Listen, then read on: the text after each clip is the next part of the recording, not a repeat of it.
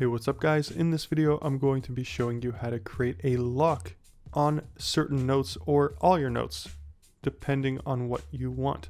So now if I head on over to my notes, and you can see on the side, on the left side, I have some unlocked notes there, and basically I've already put a password on these notes. So now if I click on that lock all the way on the top right, which you might not have yet, I'm going to be showing you how to get that.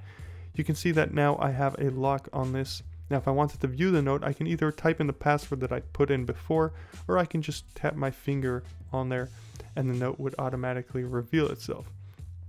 Now in order to get that lock there, as you can see I don't have it on the topmost note, I'd basically click on my note that I want to create a lock, click on that box with a upward facing arrow right there, and now I would click on lock note right there, right on top of cancel.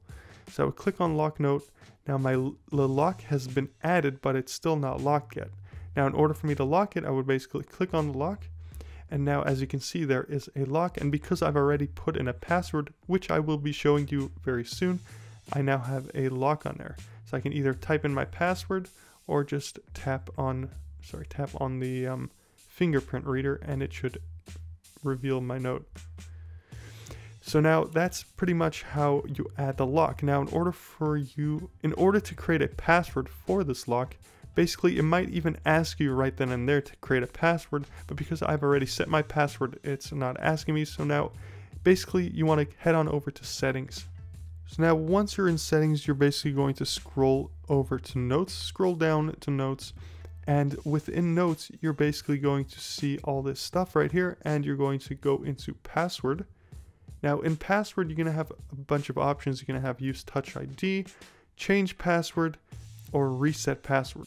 Now if you click on reset password, all it does is it resets the default password that's already in the system for the notes. So when you click on that lock screen, when you click on the top right corner of the lock, all it does is it changes that default password within your notes. It does not change the password that you've already created for your previous notes. So all those are still existing and you'll need to remember them.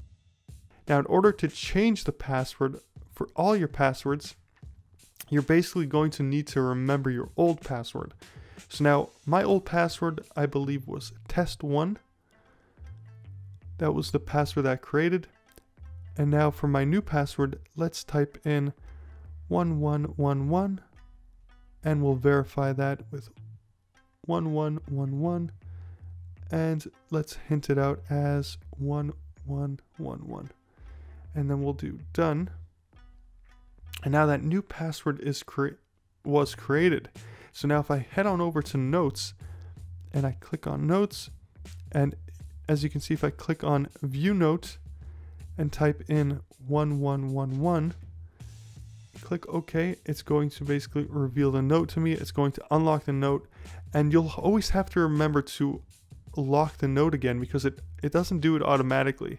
Now I wish they did that it would lock after, like, say 5 minutes or something, or you can basically set a timer for that, but they don't have that option yet, at least not to my knowledge. So let me go ahead and retype that password in. Now for some reason it's also not giving me the touch ID. Maybe I need to reinitiate it, but that's basically how you add a password to your notes. So guys, that is going to be it. Hope this video did help you out. If it did, leave a like. Thanks for watching, and until next time, I'll catch you guys on the flip side.